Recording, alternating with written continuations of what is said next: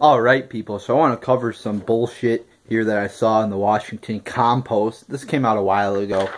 The title of the article is Frigid Offices Freezing Women Oblivious to Men in Air Conditioning Investigation. So it's pretty much going on to say that air conditioning is racist, or not racist, but sexist against women. Just total bullshit here. And when I see an article that's so ridiculous like this, I usually don't even explain why it's so bad. I don't want to get into that.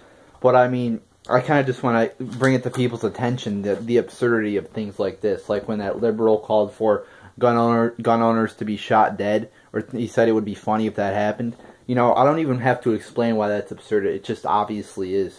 So I mean, you could literally point to anything and say it's racist. Like, oh, you know, I think umbrellas are racist against black people because black people could get more sun without getting sunburned. So, you know, if there's an umbrella like at a restaurant outside, that's racist against a black person because, you know, black people could get sunburned less easy.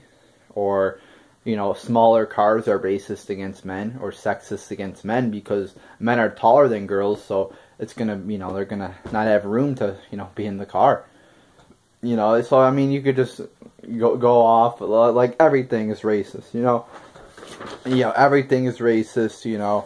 Oh, how about heat? You know, heat in the winter times, sexist against guys, right? Why don't you write an article about that, Huffington or Washington Compost?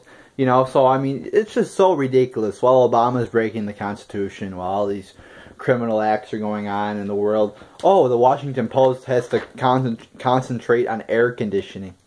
See the absurdity here? So this is ridiculous, people. So just wanted to bring that to your attention. So there you go, people.